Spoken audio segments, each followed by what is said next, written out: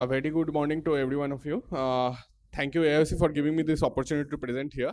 So I'll be speaking on use of OCTA or OCT angio in glaucoma. So what is OCTA? It's a non-invasive imaging procedure. It has a scan acquisition time of 5 to 6 seconds, and it has a high repeatability, high reproducibility, and it is dye-free. These are the OCTA machines. All the companies have their own version of OCTA. Zeiss have Angioplex, Optoview have AngioView, Topcon have Maestro 2, Heidelberg have their own OCT angio module. So how they actually image the how OCTA works?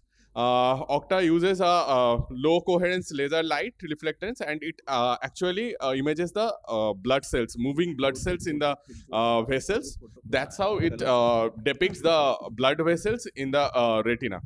So what it does, they take fast axial scans in the same location, and then slowly they take images in the same location. So that gives a on-fast image like the in the left side. What all data the OCTA gives? They give the vascular density in and around the optic nerve and the flow index of the optic nerve, the vascular density in the peripapillary retina, and the vascular density in the macula. So the main significance in the glaucoma is the blood flow, the capillary diameter, and papillary vessel, the vascular density around the optic nerve. How they give this data? These are all play of the softwares. All the machines have their own softwares, be it SSADA, which is known as split spectrum amplitude decorrelation angiography, which is there in AngioView, or OMAG, the OCT based microangiography. It's in Zeiss Angioplex, or OCT ratio analysis, which is there in Topcon. So the spectral domain OCT, along with this softwares, they give this different values, the flow index and the vascular density. There are mainly two slabs of OCTA. One is the RPC slab or the superficial slab, and one is the choroidal slab or the deeper slab. We are more focused on the superficial slab for the glaucoma analysis. This is a picture of angioplex. It gives a p-value and the flux index. The p-value is the vascular density in each quadrant. So this is a healthy disc, and there is a marked reduction in the left side in the glaucomatous disc. The two main entity which they give is one flow index and another is vascular density. Flow index we generally don't use much in glaucoma because the reproducibility is poor, and there is changes in the physiological state or stress also. If one person goes for a running and comes back and then take a OCT angio, the flow index will be much more increased. So the variability is much more higher. The vascular density is much more specific for glaucoma. It's a percentage of area occupied by the vascular pixels in the on-fast angiogram. The reproducibility is better, and it is used for the diagnosis and monitoring. There are lots of studies published in OCT angiography since 2014 or 15. I'll go through some of the studies, how it is giving idea about the glaucoma.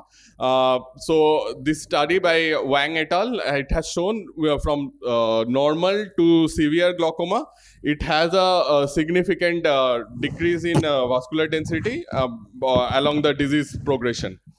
If there is any correlation between the visual field and OCT angiography, this paper by Yar Mohammadi et al. Has shown that it actually corresponds with the visual field defect. The more severe the glaucoma, the less number of the vascular density reduces.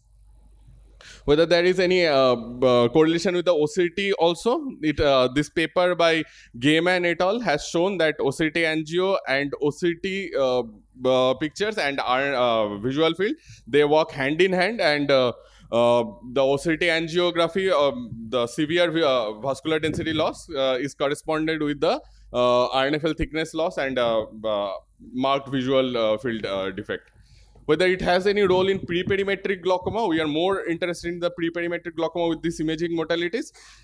This paper by Kenemau et al. Have shown that in a 61-year-old patient where the disc is around 0.7 IR less than SR, in that case, the HVF is absolutely normal, but the OCTA angio is picking up, the vascular density has come down. In the OCT angiography, the pedipapillary, the OCT, the ONH is taken 4x5 box, but in macula it is taken in the 6x6 box because the damage is in the peripheral retina, the RNFL. That's why the macular program is always 6x6 cube. This study by Mohogimi have shown that macular and ONH vessel density both have relation with the advancement of glaucoma. This study also by Shoji et al. Has shown that macular vessel density also has a low role in diagnosing the primary open angle glaucoma. This is the first one to pick up the loss of reduced vascular density. This study by Choi et al. Has shown with each clock hour measurement in pedipalpable RNFL thickness, there is a significant decrease from the normal population as well as in the macular GCPIL also, and everything is p-value less than 0.001, which is pretty significant. So the glaucoma can be diagnosed with, early glaucoma can be diagnosed with the OCT angio module. This study, we have spoken about the superficial vessels, but there is a role in deeper vessel architecture also. In the choroidal microvascular dropout shows if there is a dropout in choroidal microvasculature, there is a rapid central visual field progression. This study is shown by Zhou et al. Some persons are actually not very comfortable with doing with HFA or automated perimetry.